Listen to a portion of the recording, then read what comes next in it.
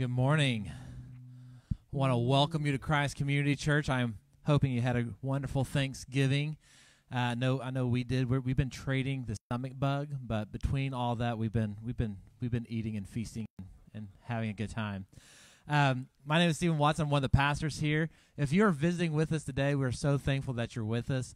We would be really appreciative if you would fill out a welcome card. The welcome cards are located outside this door in the corner of the hallway. And if you would just fill it out, put it in the black box. What we do with those is we just add you to an email list to receive our bulletin. That bulletin has all of our upcoming events and information. Also, you'll get an email about who we are and what we're about as a church. And you're like, man, I don't want to subscribe to something else. If you get that, you can also unsubscribe. Very easy. It's just hit a button at the bottom, and it's there, and it's done. But we'd love to do that. We'd also love to meet you in person today, if possible. Another reason why it's good to get those emails is we are thinking that next week might be the week. Might be the week. I know it's like, Stephen, the sky is falling now. It's like I've cried wolf too many times. But the building inspection across the street at our new church has passed, and the fire marshal kind of came through and only added like 9 things for us to do.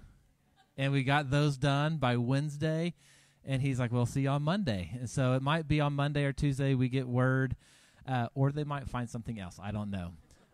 We were having discussions like, do we move everything we store at the Y across the street to the new facility or not? And we're like, oh, man, that would be like a new level of disappointment if we did. It's like, we'll just wait. But we might be at the new church across the street next Sunday. If we are, we'll send out an email. So another good reason to get those emails is we'll send out a special email letting you know where we're going to be worshiping next week if we get word. If you don't hear from us, it means we're back here, which we're very grateful for the YMCA for a great place to worship. A couple other announcements. On Saturday, on Saturday we have a members meeting in the morning. So if you're a covenant member, from 9 to 11, we have a meeting at the church house. Occupancy or no, we'll have that meeting across the street there. And then if we do get occupancy, that evening we'll have a night of prayer and praise, a service to dedicate that facility. But don't forget to put those on your calendar. We are in a season of Advent. Advent is when we celebrate the coming of Christ as a baby in the manger, when the Word of God put on flesh and dwelt among us. One of the ways that we celebrate Advent is as a church, we light a candle, and each candle lit represents a different attribute of the Christmas of the Advent season. We celebrate hope, joy, love, and peace. And so this week we've lit the candle of hope. So we're going to do a responsive reading this morning on our sermon text today. So if you would, please stand, and I will read the section that says leader. You can read the part that says congregation. In the beginning was the Word, and the Word was with God, and the Word was God. He was with God in the beginning. Through him all things were made. Without him nothing was made that has been made. In him was the life, and that life was the light of men. The light shines in the darkness, but the darkness has not understood it.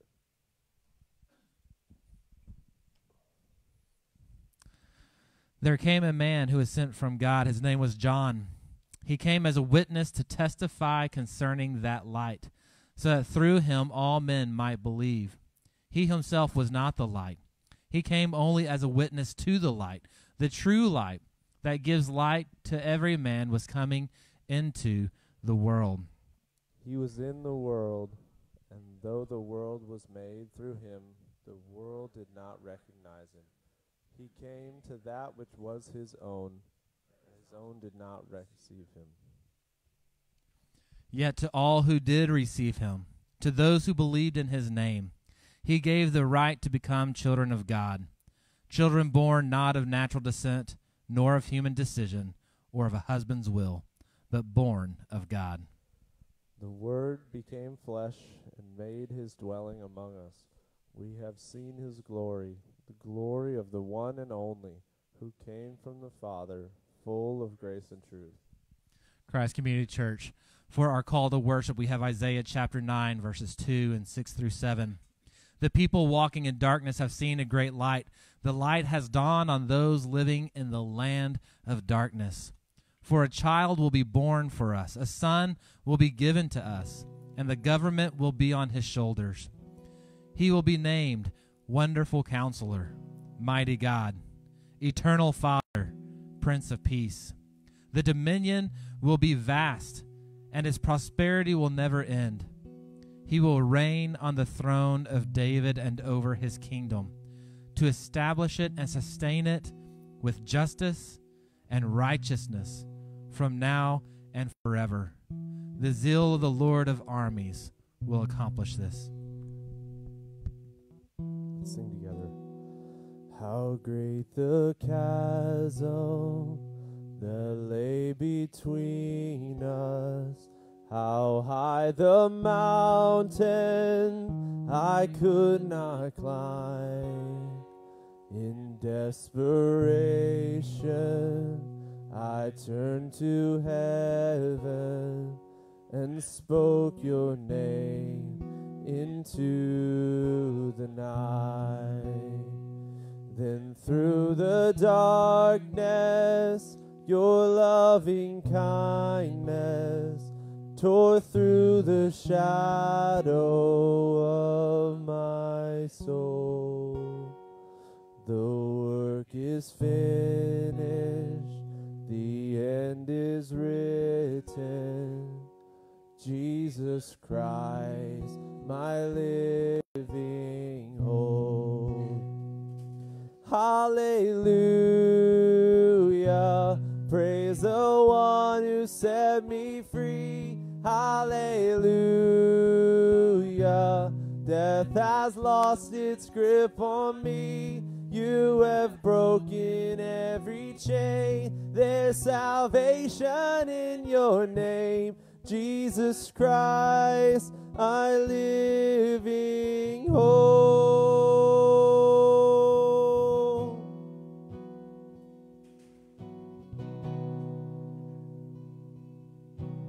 Who could imagine so great a mercy? Who could imagine so great a mercy? What heart could fathom such boundless grace?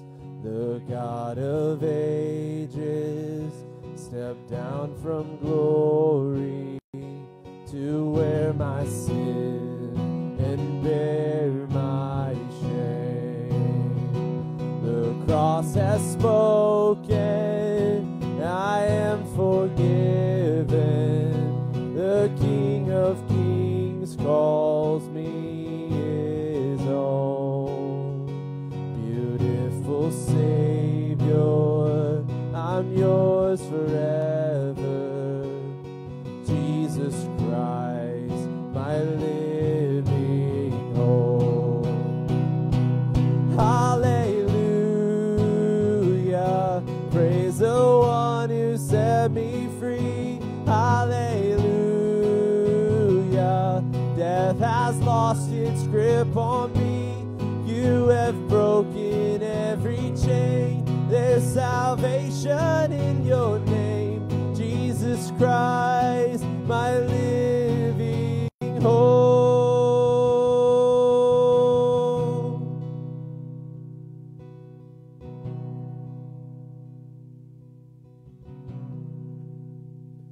Then came the morning that sealed the promise.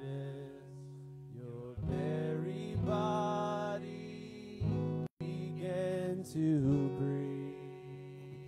Out of the silence, the roaring lion declared the grave has no claim on me. Let's sing that one more time. Then came the morning that sealed the promise.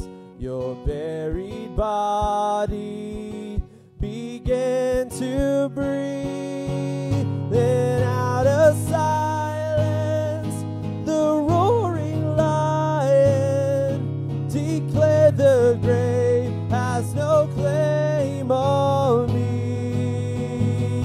Oh Jesus, yours is the victory.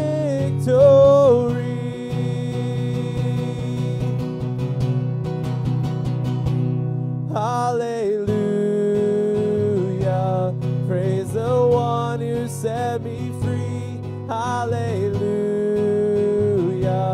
death has lost its grip on me.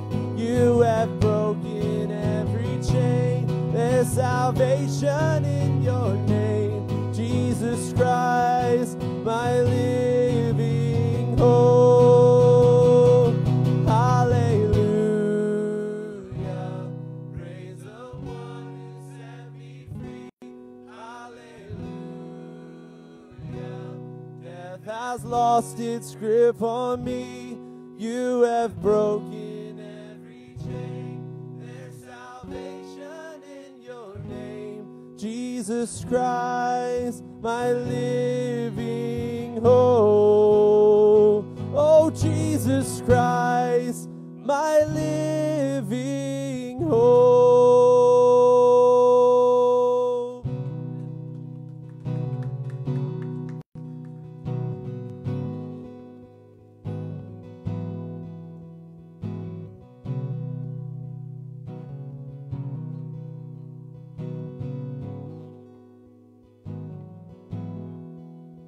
Christ the sure and steady anchor in the flurry of the storm.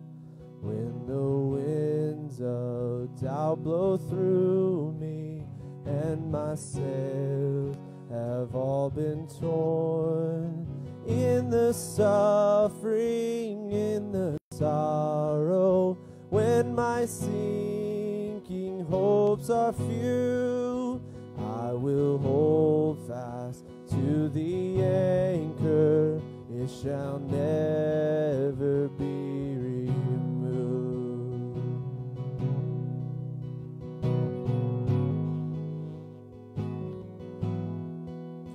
Christ the sure and steady anchor, while the tempest rages on.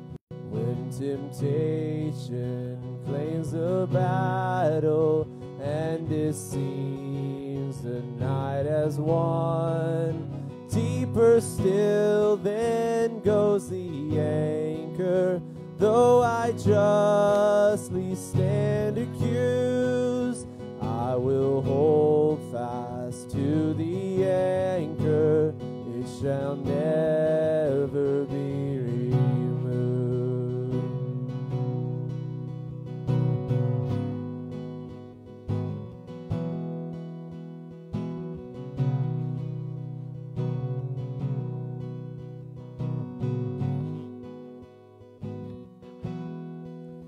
Christ the sure and steady anchor through the floods of unbelief. Hopeless somehow, oh my soul, now lift your eyes to Calvary. This my ballast of assurance, see his love forever prove. All my hope is in the anchor, it shall never be removed.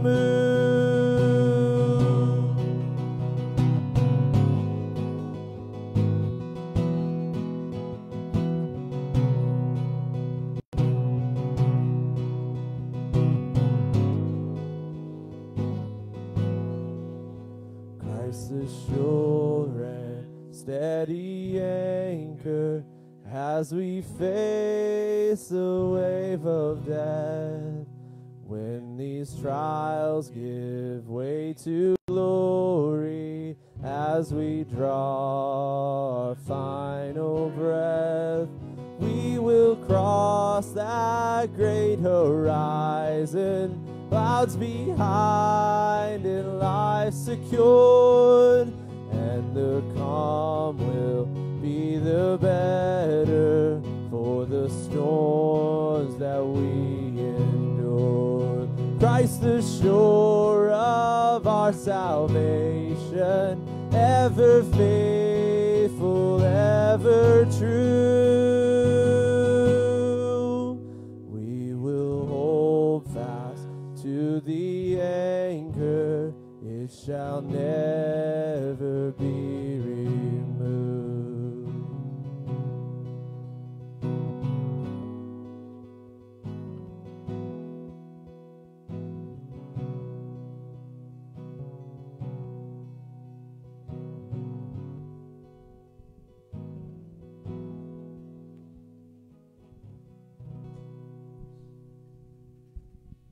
Go ahead and have a seat.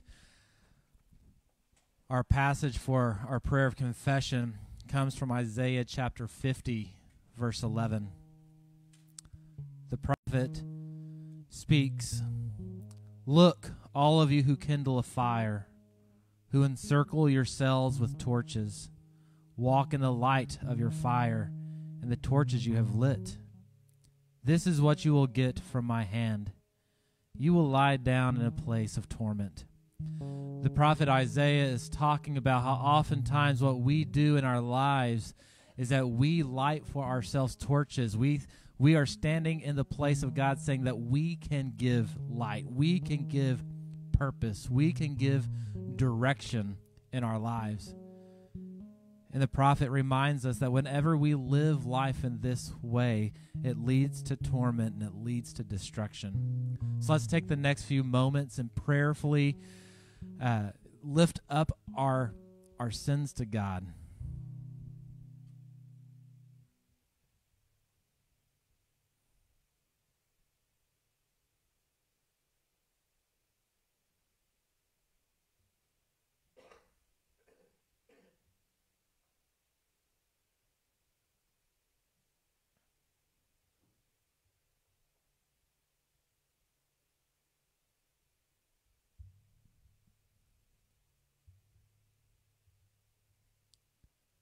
The prophet also said, "Who among you fears the Lord and listens to his servant?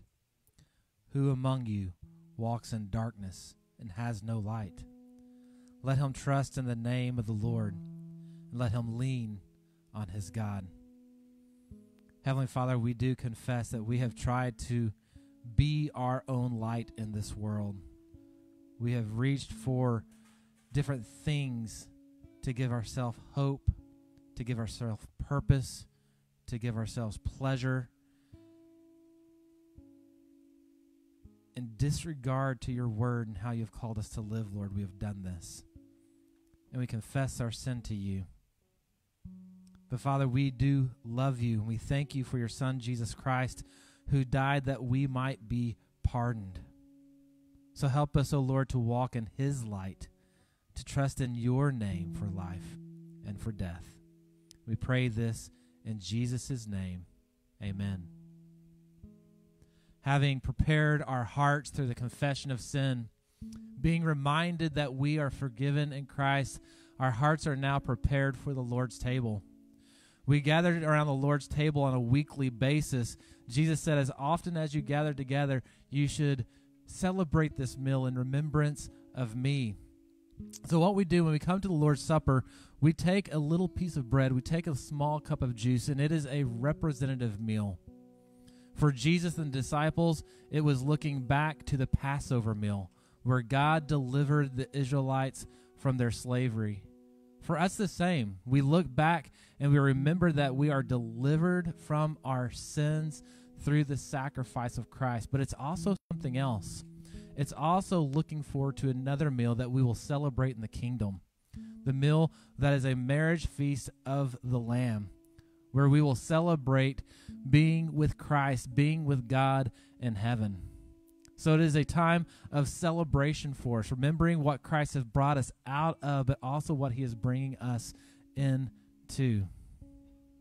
This meal is for anyone who puts their hope in Christ. So if you are a Christian, it doesn't matter if you're a member of Christ Community Church or not, we invite you to participate with us. However, if you don't know Christ, we ask that whenever we bring the elements to you, you just say, not today, Pastor. There's no shame. There's no embarrassment in that. We just ask that you do this for your own self.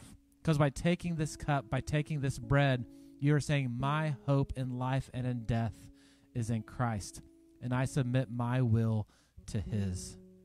So if that's not you, we just ask that you let it pass by, and we'll say a prayer for you. Scripture teaches us that on the night that Christ was betrayed, he was with the disciples in the upper room. Christ took the bread, he blessed it, he broke it. He said, this bread represents my body, which is broken for you. In the same way, then, Christ took up the cup. He said, this cup represents my blood, blood of a new covenant, blood which is shed for the forgiveness of many sins. Christ Community Church, as often as we eat this bread and drink this cup, we remember Christ until he comes again. So let us eat and drink with thanksgiving.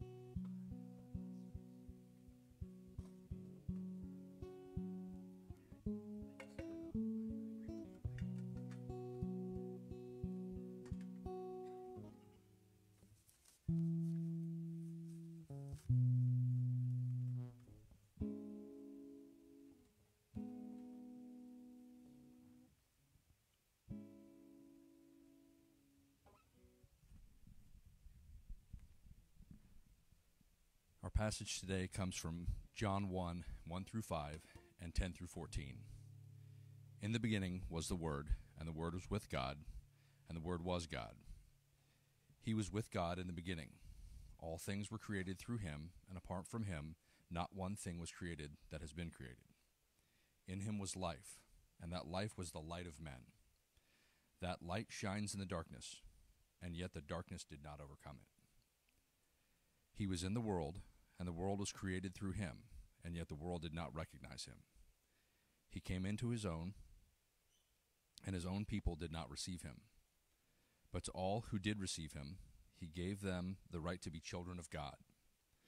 To those who believe in his name, who were born not of natural descent, or of the will of the flesh, or of the will of man, but of God. The Word became flesh and dwelt among us. We observed his glory, the glory as the one and only Son from the Father, full of grace and truth. This is the word of the Lord.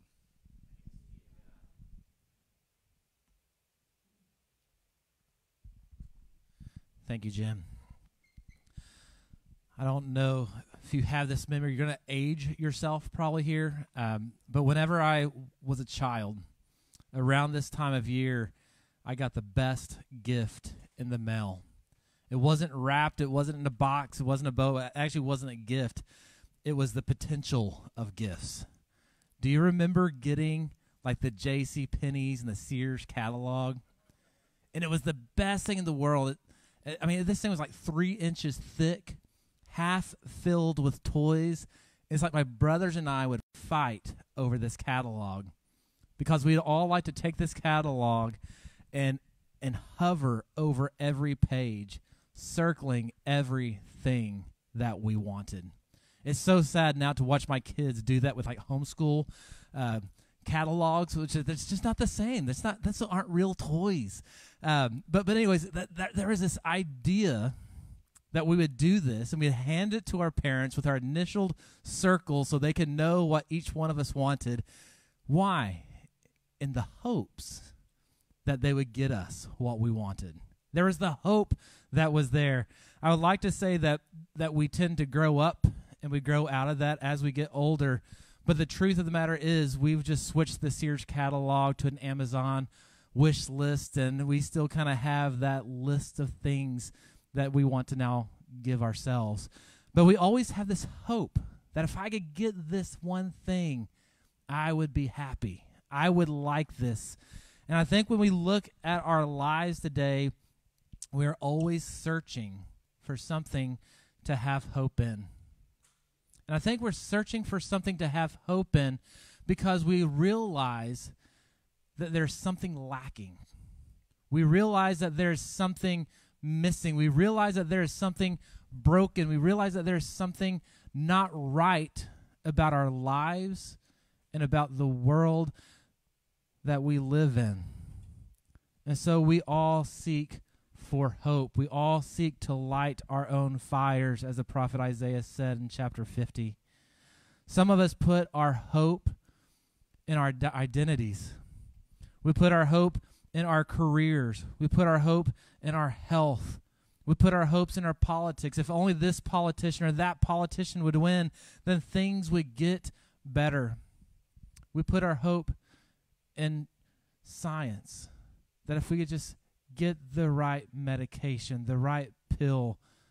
We put our hope in the right technology, that there ought to be an app to fix this problem. Surely there's an app, some type of technology where this is no longer a problem.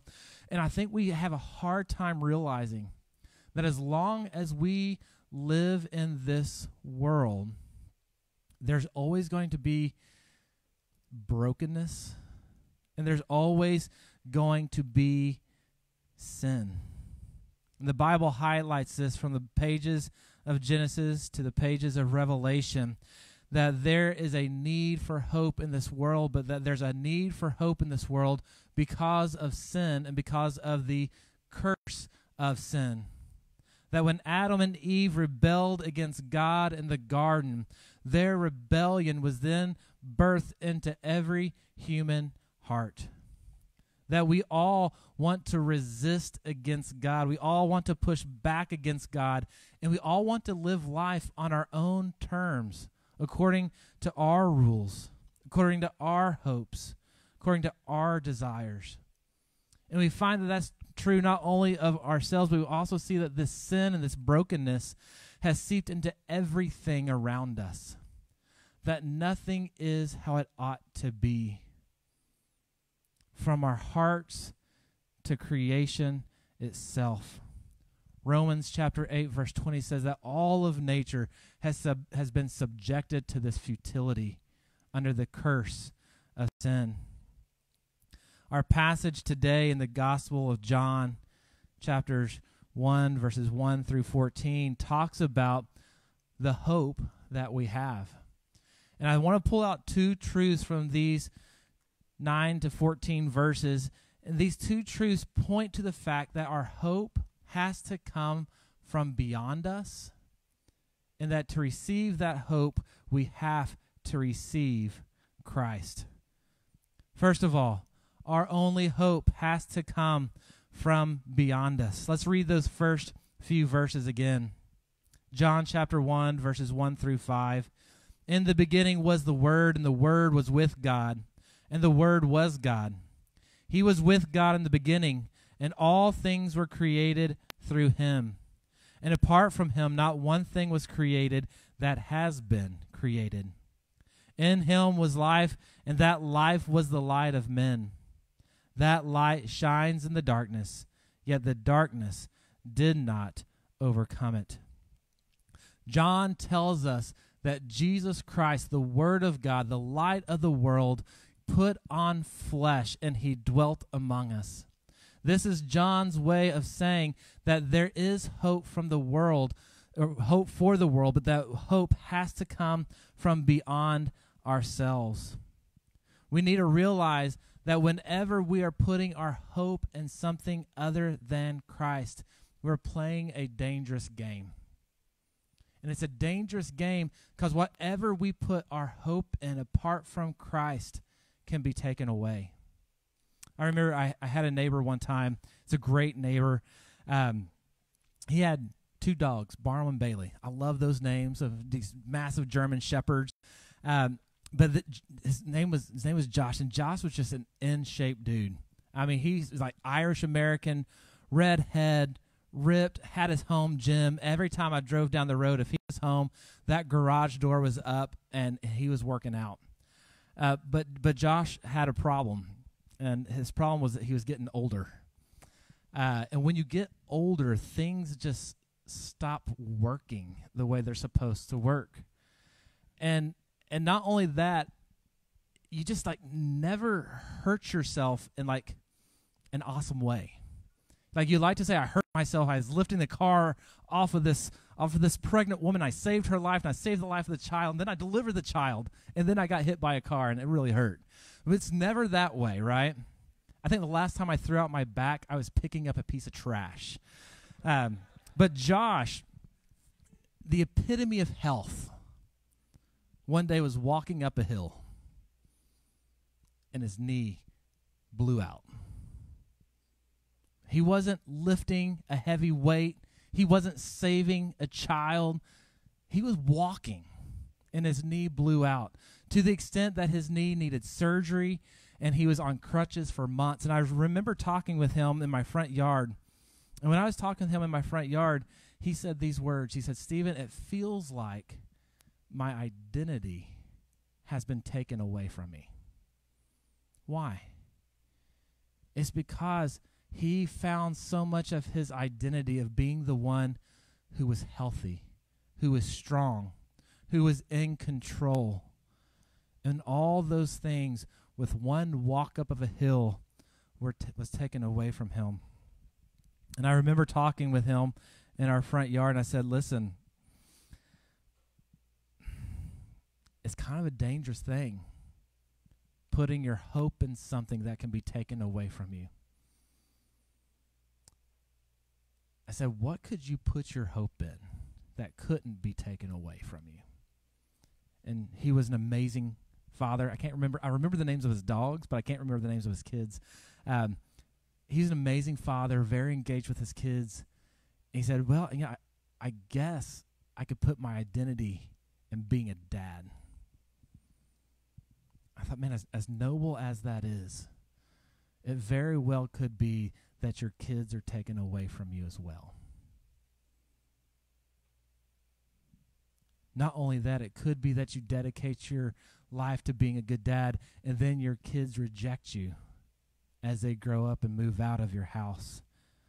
There is a danger in putting our hope in anything and anyone apart from God. Our hope for this life, our identity in this life, must come from someone and something that is beyond us, something that is eternal.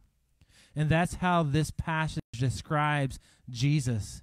In verse 1, it says, "In the beginning was the Word, and the Word was with God, and the Word was God." He is saying that Jesus is eternal. Jesus is God himself. And when we put our hope in Christ, we are putting our hope in someone who cannot be taken away. We are putting our hope in someone who will not disappoint us in this life. All other things can be taken away. All other things can be destroyed. But the Word of God, Jesus, is eternal. And he is sure and he is steady. It says that all things were created through him. When we look at the book of Hebrews chapter 1, verse 3, not only were all things created through Christ, but it also says that Jesus sustains the world through his word. Our hope has to come from outside of us, from beyond us, from God. It describes Jesus as the Word, but it also describes Jesus as the light. Look at what it says here in verse 4. "In him was life, and that life was the light of men. That light shines in the darkness, and yet the darkness did not overcome it." Jesus is light. In John chapter 8, verse 12, Jesus said, "I am the light of the world, and anyone who follows me will never walk in darkness, but will have the light of life." So to put our hope in Christ is to put our hope in someone that the darkness cannot overcome. Think about that. Earlier when we said that whenever Adam and Eve rebelled against God, how sin seeped into every human heart, how sin seeped into every aspect of creation, then think about what the Gospel of John says about Jesus, that the light shone into the world and the darkness could not overcome it. It's almost like when Jesus was born, that baby in a manger, and throughout his life, that the darkness was trying to overcome him. The darkness was trying to creep in. That the darkness was trying to stain him. But the whole time, Jesus, pure, eternal, strong, was able to not only resist the darkness, but overcome the darkness. Our problem, though, is that too often times we love the darkness. That's what the Bible says in the Gospel of John chapter 3, when John writes this: "This is a judgment. The light has come into the world, and people love darkness rather than the light, because their deeds were evil. For everyone who does evil hates the light and avoids it, so that his deeds may not be exposed. But anyone who lives by the truth comes to the light, so that his works may be shown to be accomplished by God." I think this is a truth that we all need to hold on to. Jesus, the light of the world, came into the world to expose darkness, to overcome darkness. And if we want any part of Jesus, then we have to come to grips with our own darkness. We have to come to grips with our own sin. We cannot fully accept the good news of Jesus Christ without having an understanding of our own brokenness. It's the sick that need a doctor, not the healthy. It's the sick that need healing, not the healthy.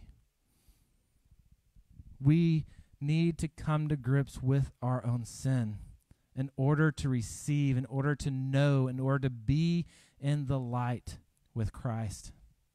I think there's a danger here for people who sometimes have been a Christian for a while, especially those if you grew up in a Christian home, if you grew up in the church, this might really kind of point toward you and your heart. Because I think sometimes we get to this position in our lives where sometimes it's like we can't even see the sin in our own lives. And we begin to think, I'm pretty good. And we begin to think, I'm pretty healthy. And to be honest, I don't see sin in my life. We can get this way if we grew up in the church. Sometimes we can get this way if we've been a Christian for a while. And let me tell you, brother and sister in Christ, this is a dangerous place to be. And if this is where you are right now, know this: you are much further away from God than you realize. Because the truth is that the closer we do get to the light of Christ, the closer we do get with intimacy with the Father, we should see more of our sin, not less of it. We need to allow the light of Christ to shine on us, to expose our sin. Whether we are first coming to Christ or have been following Christ for decades, we need to, like Paul, realize that we are the chief of sinners. Letting the word expose where we have sinned against him, where we've fallen short, not in order to beat ourselves up, not in order to think, I am the worst of people, because in finding the sin, by exposing it to the light, we gain more hope and more confidence in Christ. John chapter 8, verses 31 through 34, Jesus said this. Then Jesus said to the Jews who had believed in him, "If you continue in my word, you really are my disciples. You will know the truth, and the truth will set you free." "We're descendants of Abraham," they answered him, "and we have never been enslaved to anyone. How can you say you'll become free?" And Jesus responded, "Truly, I tell you, everyone who commits a sin is a slave to sin." This conversation with the Pharisees continues, and Jesus ultimately says, "You are children of your father, the devil." And he describes the devil as the father of lies. And that whenever Satan lies, he speaks his native language. So if you are in a spot right now in your life and you consider your life and you think, man, I'm a pretty good person, I'm pretty holy, I'm pretty obedient, I think what Jesus would say, according to John chapter 8, is that you're believing too many lies. That you're believing in your own goodness, that you're believing in your own obedience. And Jesus said, if we can believe the truth will set us free. The truth that we have this great need for God the Father to shine the light on our sins so that we can believe in him. And when the light of Christ shines, when his word exposes the sin in our heart, it doesn't just stop with the sin. That when the light of Christ shines out into the world, not only is our sin exposed, but so is our suffering. One of my favorite psalms is Psalm 139. This is what it says in verses 11 through 13. "If I say, surely the darkness will hide me, and the light around me will be night, even the darkness is not dark to you.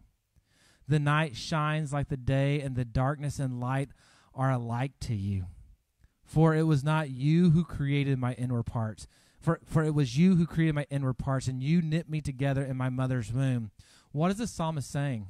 The psalmist is saying, my pain is not hidden from you. I can't hide my pain from you, because even if I hide it in the darkest spots, you can see everything. Know this: if you are suffering today, either because of your own brokenness, because of the brokenness of creation, or if you're suffering today because of someone else's sin and they have sinned against you, This is the hope that we have, is that the light of Christ exposes that suffering to the eyes and to the hands of a healing Savior. And he can help you and he can heal you when you commit to him. Isaiah chapter 9, verses 2 and 6 through 7 was our call to worship today.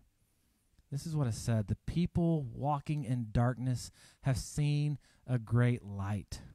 A light has dawned on those living in the land of darkness. For a child will be born for us. A son will be given to us, and the government will be on his shoulders, and he will be named Wonderful Counselor, Mighty God, Eternal Father, Prince of Peace. The dominion will be vast, and its prosperity will never end. He will reign on the throne of his father David and over his kingdom, to establish and to sustain it with justice and righteousness from now on and forever. The zeal of the Lord of armies will accomplish this. That prophet realizes that we live in a land of darkness where there is sin, but there is also great suffering. And the hope of the world comes from beyond us. It's not our own abilities. It's not our own intellect. It's not our science. It's not our technology. It is not our own abilities to create pleasure. What it is it's outside of us. And to find hope in this life, we have to look to the child that was born to us, a Savior that was given, whose name is Wonderful Counselor and Mighty God. Our hope has to come from beyond us.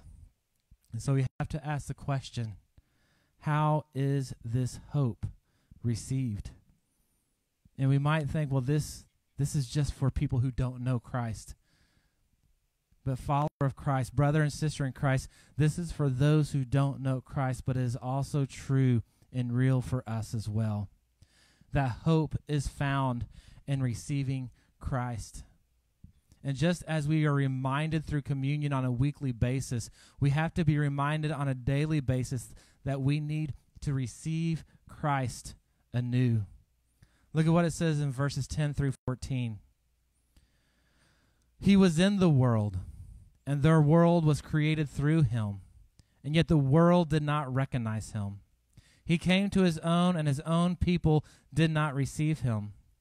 But to all who did receive him, he gave them the right to be called children of God, to those who believe in his name, who are born not of natural descent, or the will or the flesh, or the will of man, but of God. The Word became flesh and dwelt among us. We observed his glory. The glory is of the one and only Son from the Father, full of grace, full of truth. The truth is, to receive hope, we have to receive Christ.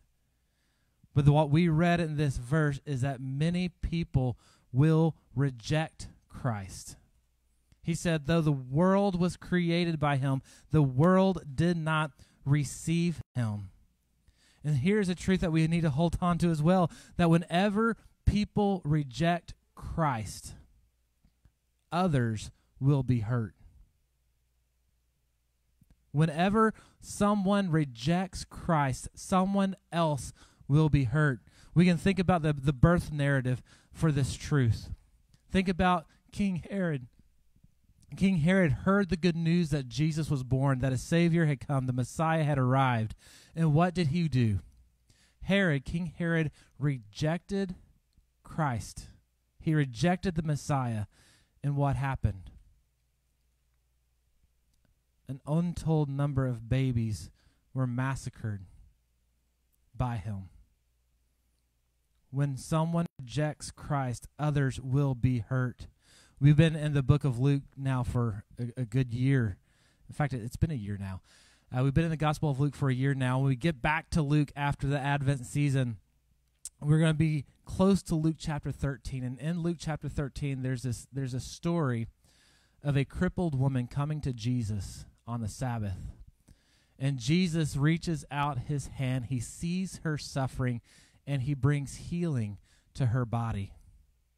When the Pharisees see this, they reject Jesus, and they get upset at Jesus because he healed on the Sabbath.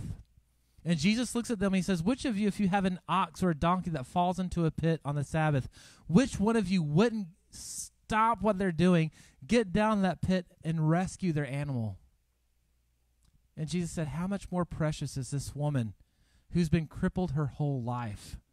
How much more precious is she than those animals? The Pharisees rejected Jesus. And in their rejection, they were willing for someone else to live in chronic disability. When people reject Jesus, other people get hurt.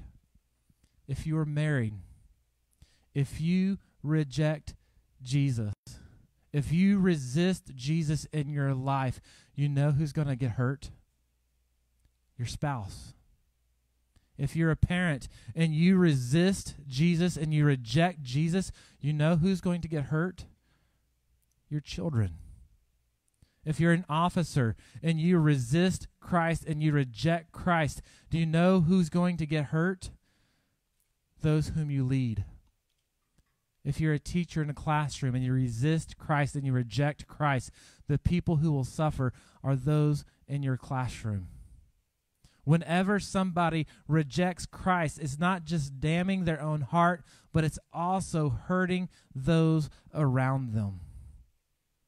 We look at our own society, a society that has so many of its blessings based off of Christendom and the Word of God. Whenever a society rejects Jesus, people are going to get hurt. And as we look at our society today, we can say that is so true. It's true at the 30,000 view of our society, but it's also true in our lives. That when we reject Jesus, the people who are in pain oftentimes are those around us. Why? Because we reject the light. And I think we ask the question, why do we reject the light? And we reject Christ, we reject the light of Christ because we are unwilling to let go of the false hopes that we have set up. We're unwilling to let go of what we've built up in our lives to say this is what life is about. What is it in your life that you have built up and you say this is what's going to bring me hope? This is what life is about. I think one of the things that you can do is you can put yourself and you can think about yourself and you can think about your context. And you can think about what other people in your same context put their hope in. So if you're a Christian soldier, don't think about yourself. Think, all right, what do other soldiers put their hope in? If you're in college, you say, all right, what do other college students put their hope in? If you're in high school, what do other high school students put their hope in? Because what is true of a context of people, of a group of people, is more than likely also possibly true for you as well. The problem is we can see their sin more easily than we can see our sin. We can see their false hopes more easily than we can see our false hopes. So as you think about where you find yourself in life right now, what do people generally in your context put their hope in? And then you have to ask yourself the same question. Am I putting my hope in the same thing? Am I unwilling to let go of what I'm trying to build up for my hope in this life? King Herod had his hope in power and authority. And when the Messiah, the true Messiah, arrived, he was unwilling to let go of his power and his authority. And so he was willing to let babies be massacred to hold on to it. The Pharisees had their hope in self-righteous accomplishment of the law, of being right in the eyes of people, of having and holding their position. They weren't willing to let go of that, so they were willing for a woman to live crippled.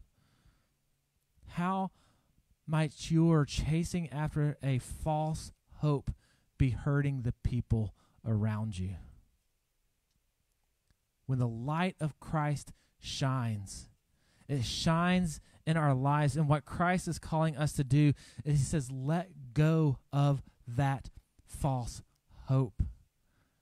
Like the prophets in the Old Testament, cut down those idols, use them for firewood, and then serve the only true and living God.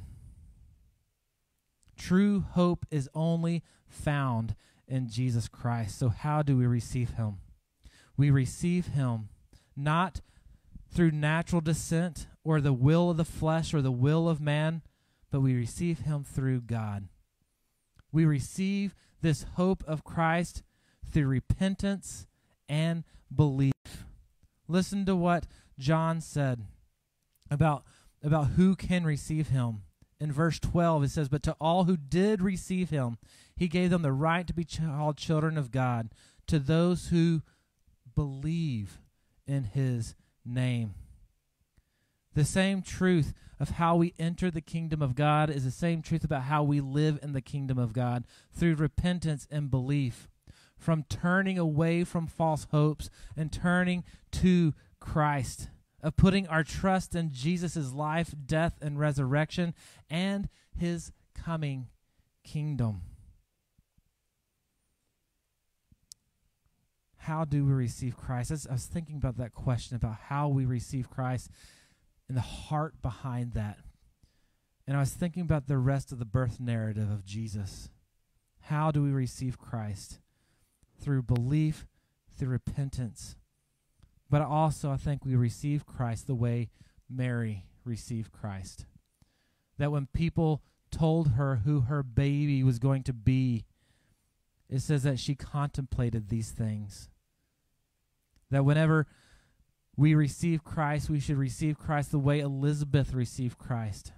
That when a pregnant Mary walked into her presence, her unborn baby, Elizabeth's baby, John the Baptist, leapt in her womb, and she says, "Who am I that the mother of my Lord should come to me?" She received Christ with humility. We should receive Christ the way that Joseph received Christ. That though Jesus was not his natural descent, that he served as a father to this child, dutifully serving at great sacrifice to himself and his family. That we receive Christ the way the shepherds received Christ, full of joy, full of excitement, sharing the good news with others. We receive Christ in this way. Christ Community Church, what is it we are putting our hopes in today? Because the true hope has to come from beyond us. And it has to come through receiving Christ. Let's stand and pray. Heavenly Father, we do praise your name. We praise your name that Christ came, that he put on flesh and he dwelt among us, that he redeemed us and called us his own children. So, Father, may we always constantly be reminded of these truths, to put our hope in him and not to things that fade away. We pray this in Jesus' name. Amen. O come, Emmanuel,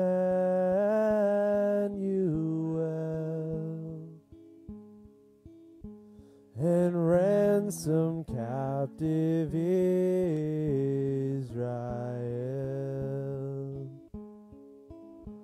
that mourns in lonely exile here,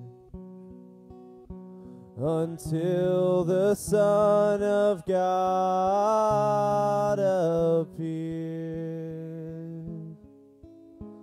Rejoice, rejoice, Emmanuel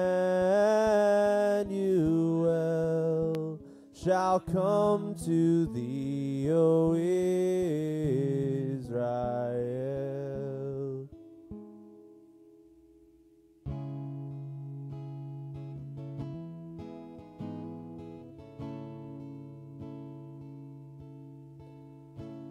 Oh, come thou day spring, come and cheer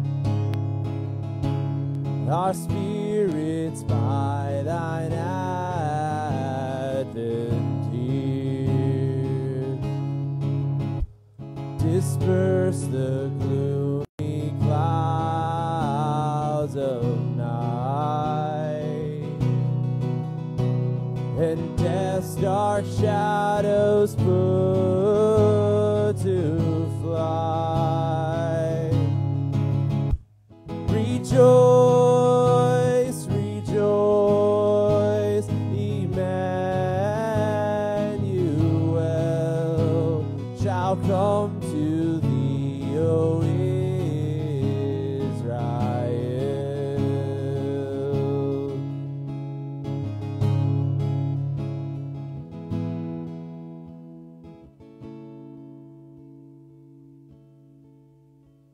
O come, desire of nations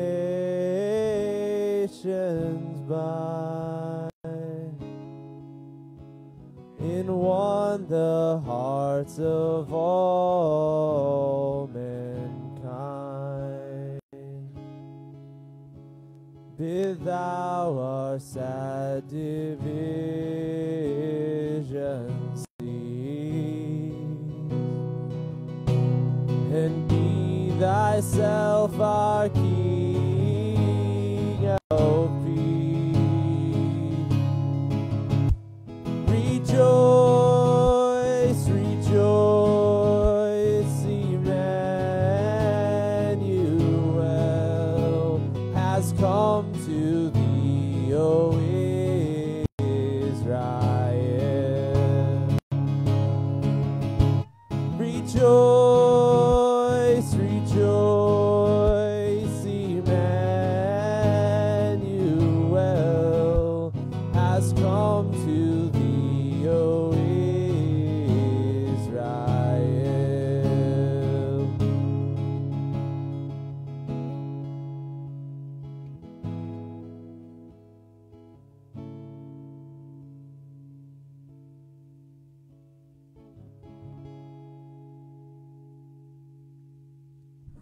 All right, church, remain standing for our benediction.